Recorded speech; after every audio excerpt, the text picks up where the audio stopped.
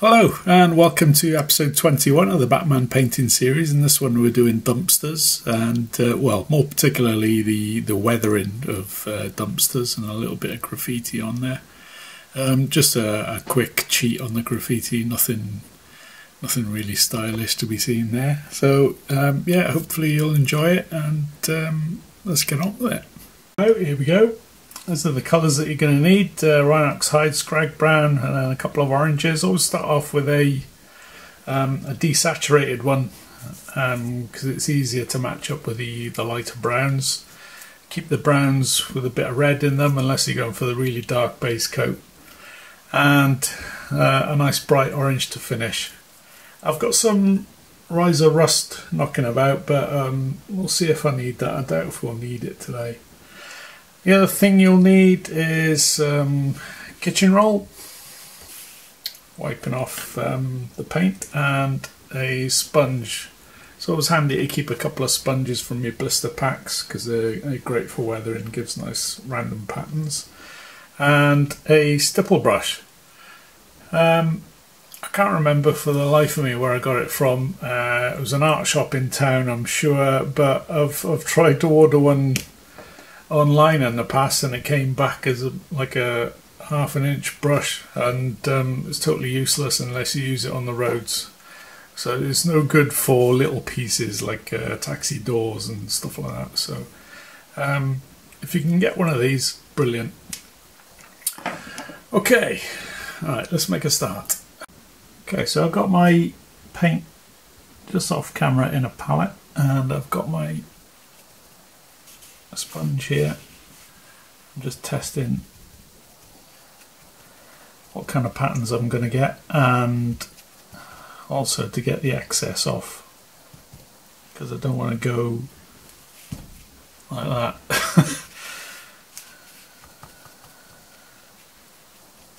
So once I'm happy I'm not going to spoil it, I'm going to start adding paint. There's a little bit too heavy for my liking there actually. I've gone with a different bit of the sponge there, but that's okay, we can work around that.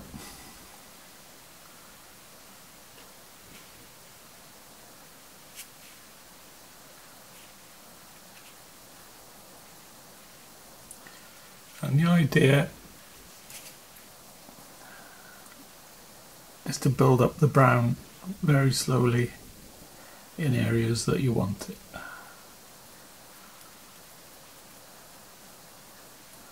And trying to keep it, you know, a random placement as well. That base is getting in the way, so I'm going to take that off.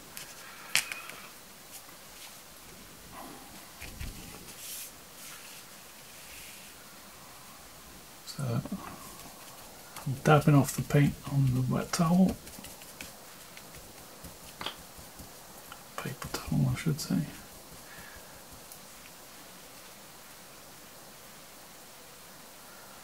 Remember to change the direction that you actually go on. So if I start that way, turn it and keep turning it.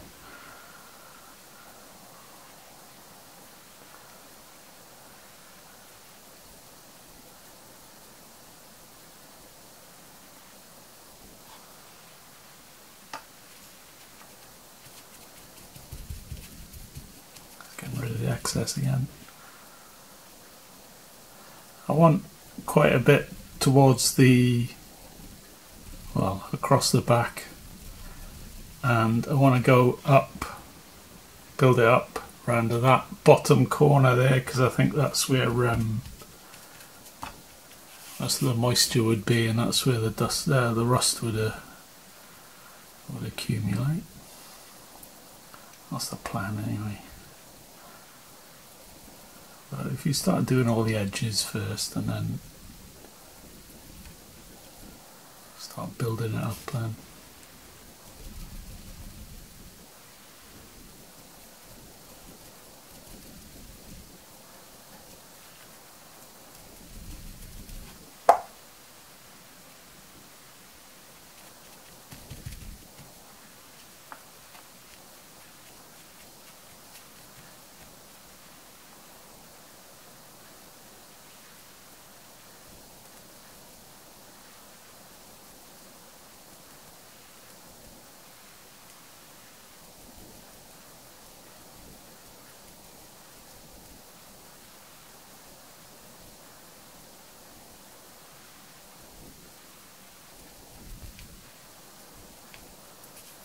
Okay, I am fairly happy with that coat.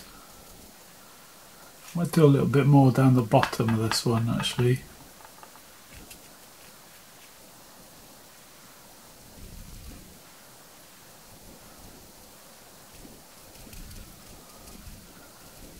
I want quite a heavy rust on the back. Not that I'm probably going to ever see it because it'll be up against the wall, but I'll know. And if you know, it's going to bug you, isn't it? So, alright, not too happy about that, but we're going to cover that bit up with lighter colours anyway. So I'm going to switch to a different piece of sponge, so you don't have to, but I'm a fussy person. And just show you what I do with the sponge. I'll rip it off, I'll fold it over, and then I pick out bits just to get a nice random pattern.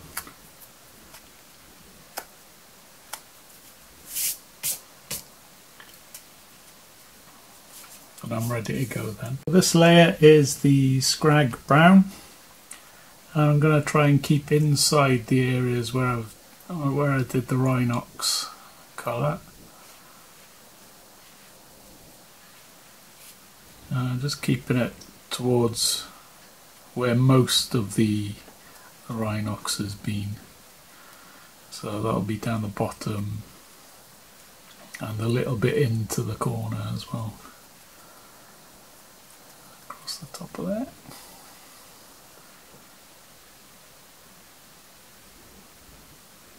Okay. And this is where I switch to the stippling brush, because it's slightly more controlled than just using the sponge. So I've dipped it in the Skrag brown. I'm dabbing it on the paper. You can see there's not too much coming off now, and I think it's safe to use on the dumpster. So, and I can be slightly more precise with this one. Go along the bottom of that edge there.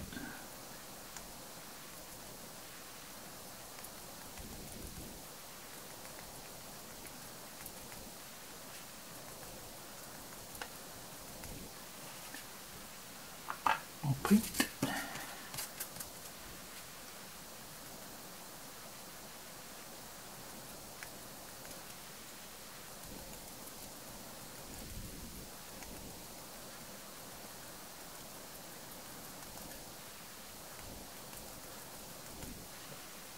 Okay.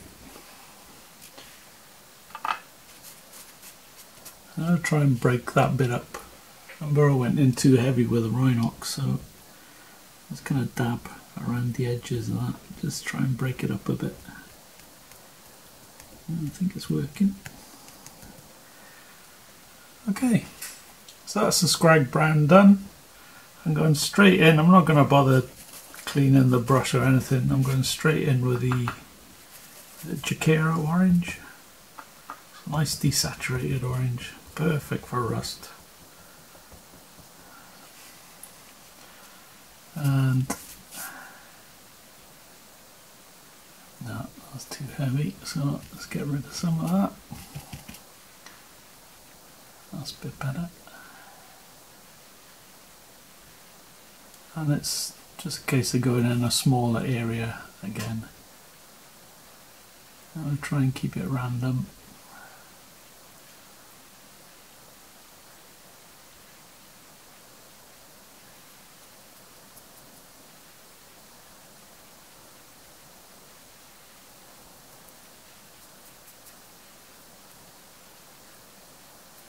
Yeah, well, it's still wet, you can soften it with your fingers, great.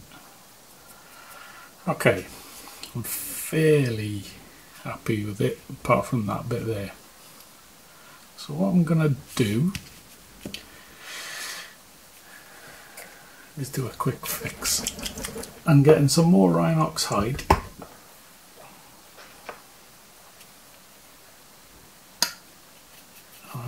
use the sponge again, but put another layer on.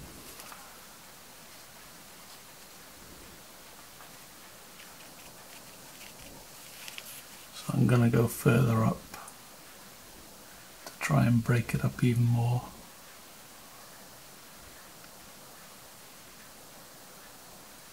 And go heavier in another area.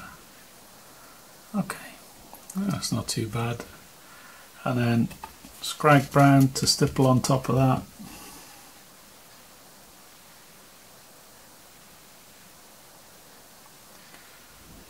And straight in the orange.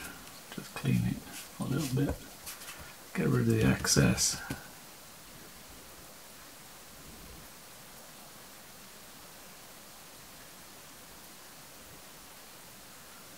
That's a nice little recovery, that. Okay, so fairly happy with that.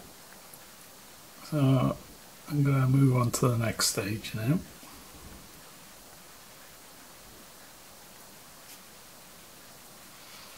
So for the next stage, I'm going to do some chipped metal. So I've got Vallejo's steel on the palette, and I'm getting rid of the excess from the sponge.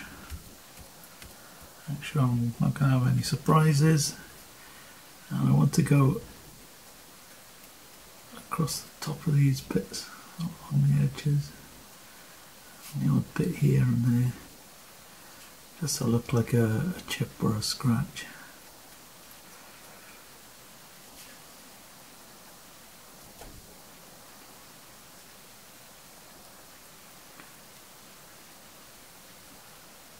Hopefully you'll be able to see those little chips. I'll go along the bottom as well.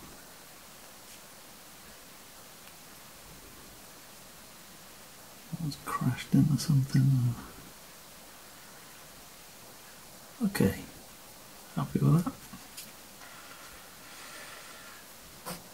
So for the next stage I'm going to use some pigment. It's Carriage Grime. I'm not entirely sure how it's going to turn out, but I'm going to wing it anyway. So I've got my Carriage Grime ready. I'm using it straight out of the lid. And what I'm planning to do is to just put it where I haven't got any weathering at all, which is under here.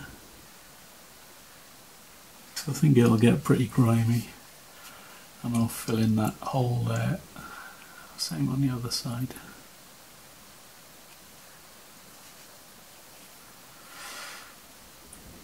And I'm going to create some streaks now. This is a size 1 brush. I figured it would just run or trickle down there. And this dries quite clear. It's quite a subtle, it looks quite stark to start with, but it is quite a subtle pigment. So I'll just run it down there, and we'll have another one there.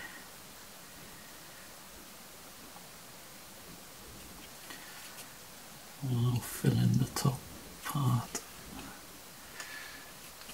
of the rail. You can use it on the rivets as well, on here, but I'm planning to go in here with there's another one they do, like a soot, or you can use like a black wash like Null Oil, just to get some definition.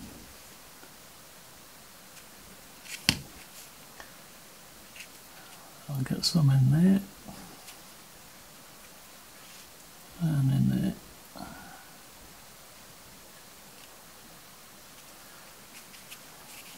And I'll go for another streak.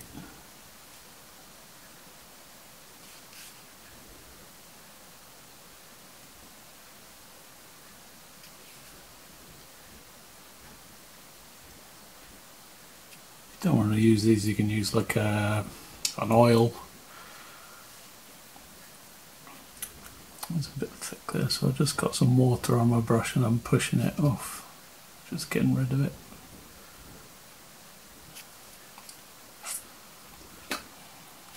I'll go in again.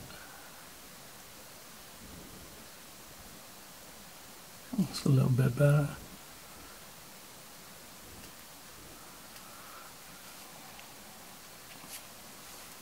And I'm going to do the same here now. So to finish off with the grime, I'm putting a line into the actual grooves of the dumpster and going all the way around. Well, I think I just need to go on the back now, but I'll see what it dries like while I get the soot version out now. So I've got the soot version now. It's slightly darker than the Carriage grime, and what I want to do with it is go in these grooves again but stay up the top part of the groove, because that'll be in shadow rather than the bottom part, because the bottom part will be quite light if the light is coming from above. The top part of that groove will be in shadow. That's the theory anyway. So I'll do the same on the back.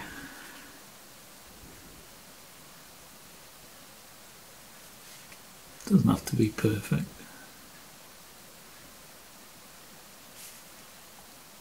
I'll put some more in there. It's a little bit darker than the other one. And what you can do then is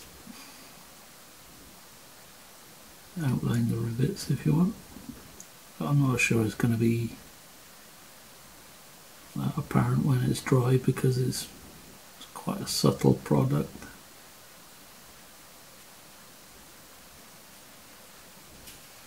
A streak, enhance the streak. Okay, we're almost there. I'll do the rivets on this side as well.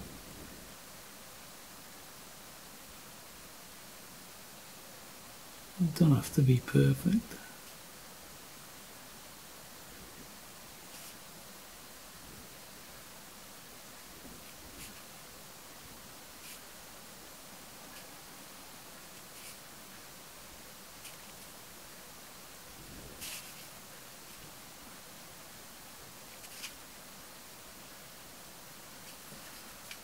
Just doing that for a bit of variation, really. Okay. Alright, so that's the blue part done. We'll move on to the top now. For the top I'm going to be using smoke. Again, I've never used this before, so bear with me.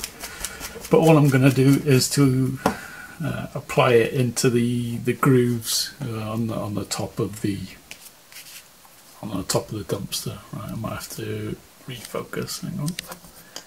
Okay, so here we go with the smoke. I'll try and get it in there.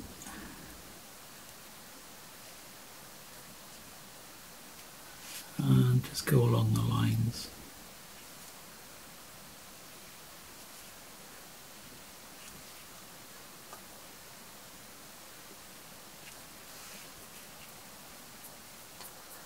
Let's get rid of the excess. It's that easy to use, it's great.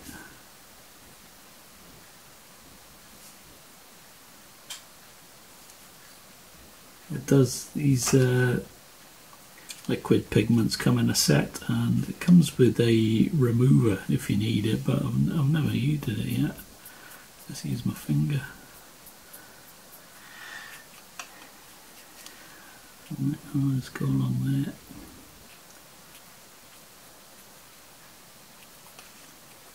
Get some in there and underneath. I think we're almost there. There's not much you can do with the top really, unless you wanted to sponge on like a highlight, but I'm happy with what we've got so far.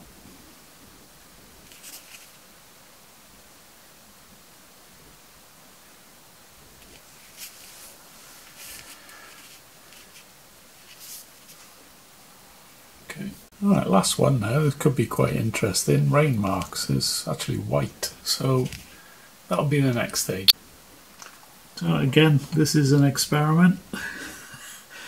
I've added a little bit of water to it, and I think the idea is to just do streaks, I think, because rain just leaves streaks, doesn't it? That's the plan. Could be a complete disaster and go totally wrong, but I like experimenting. So I'm still using the same brush, size 1. It's got a lovely point on it. As you can probably see, the size of the streaks are quite small, well, thin. I would go longer, but I tend to lose straightness if I go too long, so I'll keep them short-ish. So I'm going to use it on the front as well.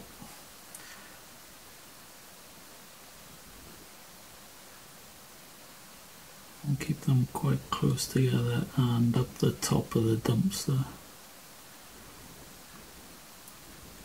Again, I'm not too worried if they look stark at the minute, because I know they're going to dry away to pretty much nothing.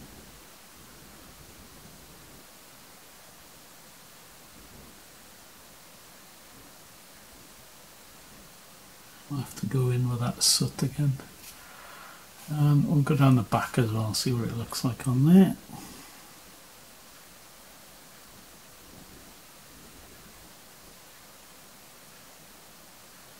Just get a bit of variation in length as well.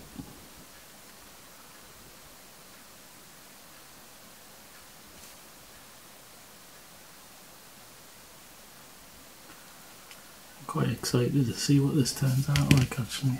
I'm going to go another coat, but about halfway down.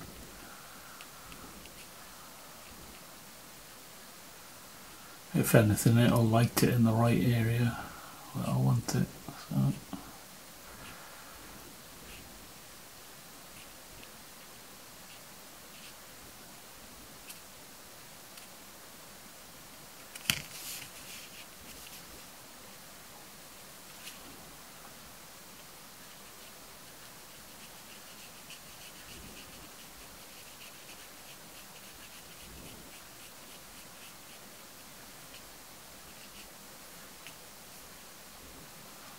The back is almost dry now, you can just about see them.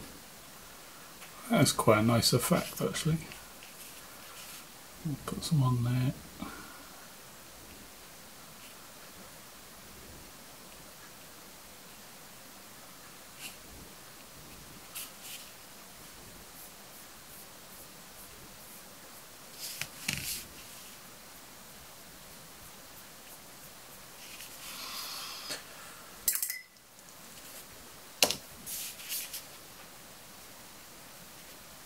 Okay, happy.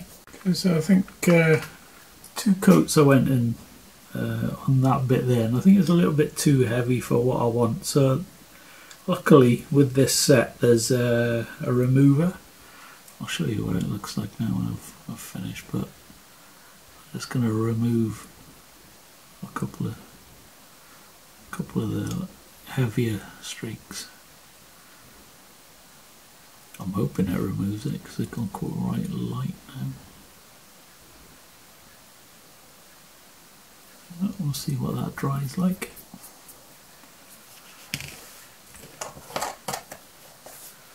There's the remover.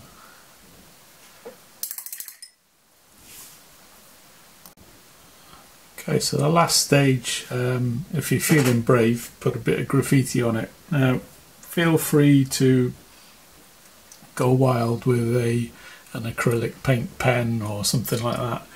But I've just highlighted that area as a starting point with an airbrush, and I'm going to put the lettering in now with some black. I've no idea what to do, but bear with me. Might go on my signature DB.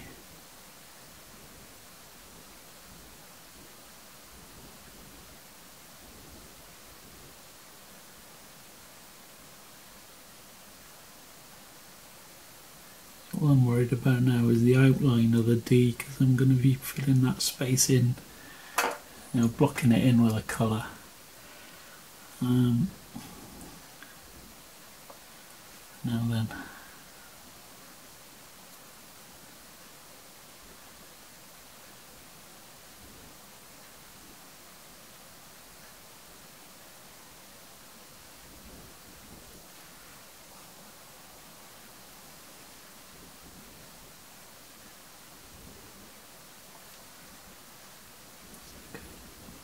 Okay, so we've got the outline there of the beak. It's not great, but as I say, we'll be filling that in with, I think, red. So I'll do that next. Let's thin out some red on the side of the palette here.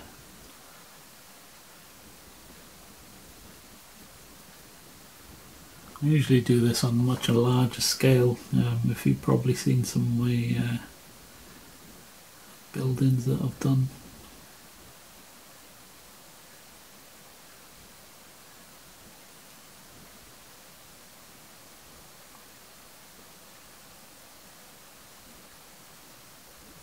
And I usually use a stencil and an airbrush. But we'll go with it. Oh, I can have bad actually.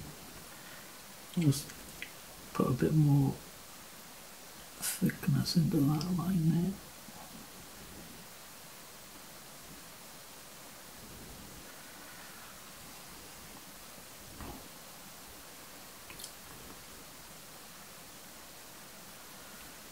Another coat of red. It's not dry yet, but we'll go over the top.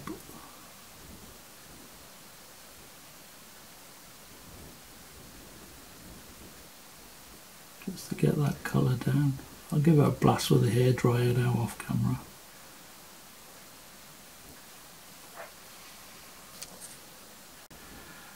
So happy with the red there.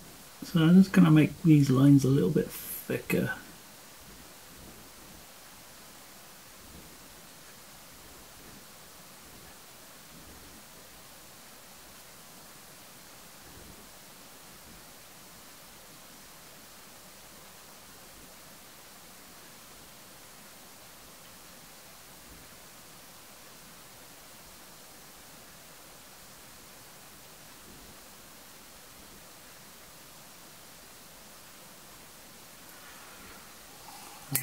I'll add a shadow.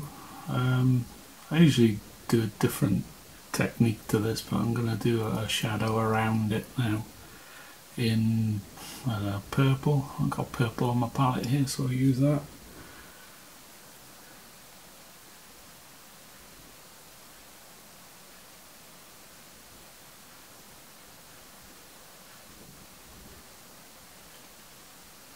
I'll probably have to do the lettering again. I'll redefine that black border.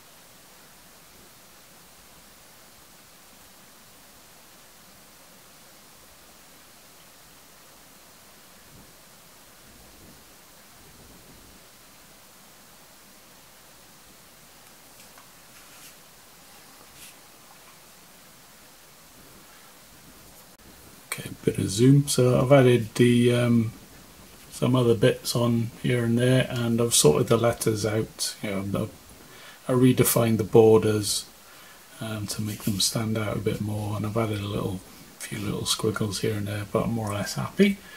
So I'll take some nice pictures and I can do a wrap up then. Okay, there we are, finished.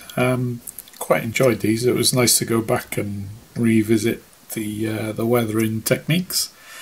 I haven't done them for a while, so it was really good. On hindsight, I'm not really happy about the rain streaks on the top.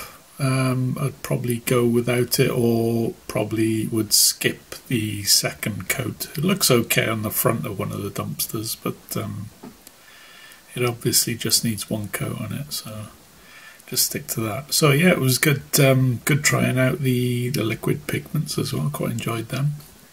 So yeah, hopefully you enjoyed it and you got something out of it, and yeah, we'll see you in the next episode.